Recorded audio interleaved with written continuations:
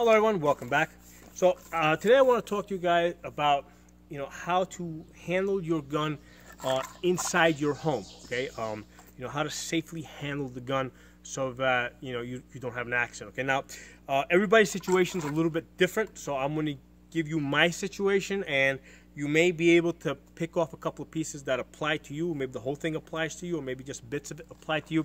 But what I carry a right now I'm carrying the M&P Shield 9, right? So, and I'm carrying it inside the waistband. Now, this gun has a fairly light trigger pull. Okay, and I covered in a previous video that the holster and the gun are a unit. The holster is the safety mechanism for this gun. Okay, it doesn't have a manual. It doesn't have a manual safety on it. The holster itself is the safety mechanism. So when I get home, it's usually pretty dark. The kids are sleeping, right?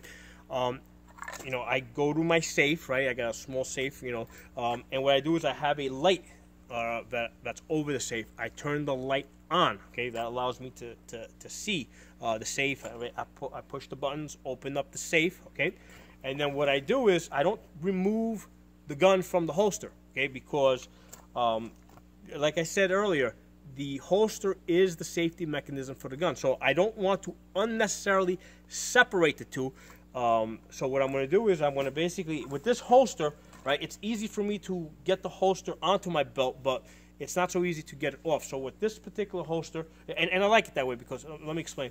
I'm able to pull out of the holster, right? You see how there's, I have it set so that there's a little bit of pull, right? There's a little bit of pull, so the holster itself doesn't come off the belt, okay? So what that means is that it's not easy to remove the holster. So I put on my light, open up my safe, and what I do is I undo my belt, okay? And what I do is I pull the belt out, okay? And that allows me to easily remove the holster with the gun in it, and I do not separate the two because, the gun is loaded, there's a round chamber. The holster is the safety mechanism for this gun. That's what's protecting this trigger guard.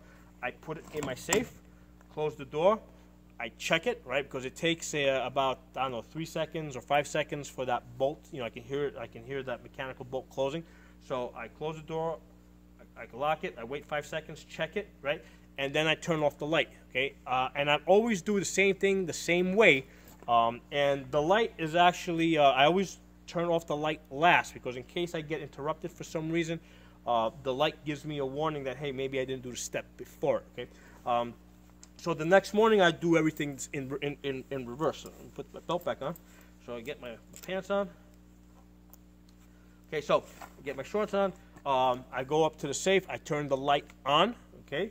I open up my safe, and then I take the gun, right, which is in the holster, and without removing it, all right, I'm going to put this in my belt. Okay, so the gun never leaves the holster. Okay, the gun does not come out of the holster until I get here. Okay, this is the only place where the gun comes out of the holster when I'm actually shooting. Okay, when I from this point forward, when I leave here, the gun stays in the holster the same time. There's no reason why this gun would ever need to come out of the holster in my home. Okay, so when I get home, take the gun off my belt, in its holster, put it in the safe, close it. Next morning, take the gun, put it back on my belt without removing it from the holster. If you might think that, hey, maybe it's safer to unload the gun, but here's the thing: once you take the gun out of the holster, especially if it's dark, and it's always dark when I get home because the kids are sleeping, yeah, you're actually increasing your risk of an accident. So you try to take the gun out of the holster, take the magazine out, clear the gun. I'm doing a lot of unnecessary steps, and then what happens if I have a situation where I actually might need to use the gun, right? Let's say there's there's some crazy stuff going on in town. There's riot, not in this town, but there's riots going on all over the place. Maybe that kind of craziness ends up working its way into my neighborhood. Let's say I actually do need to use a gun. Now I got to put all that stuff back together. I got to, load the gun up, put it around the chamber, put it back in the holster. So why go through that extra trouble of unloading the gun? Why not just leave it in the holster, which is the safest place it can be? Okay. The holster, a hard Kydex holster, is the safety mechanism for the gun. So once again, I get home. It's fairly dark. I can't see. I just got a little light over my safe, put the light on, open up my safe, right?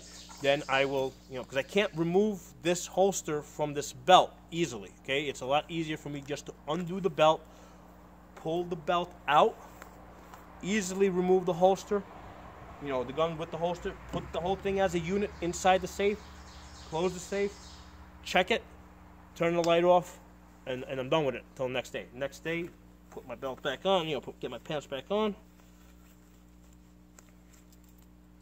Okay, go to the safe, put the light on. Even if I don't need to use the light, right? Even though, let's say now it's daytime, I can see, I still put the light on, because if I forget to close the safe or anything, that light is going to tell me that, hey, you forgot to do the step before. Okay, so that's why I always do things the same way every time. So put the light on, open the safe, take the gun out with the gun in the holster. I don't remove this gun from the holster, because that's the safety mechanism.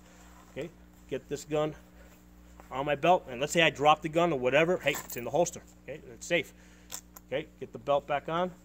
Okay, everything it's where it's to be. Close my safe, lock it, check it. All right, make sure it's locked. Put the light off, and close the door, and basically I'm ready to begin my day. Okay, so a couple things for you guys to consider with regards to safe gun handling in your home. Okay, if you guys have any questions, comments, feedback, please put in the comment section. If you're not a member of the channel, please subscribe. I'll see you guys next time.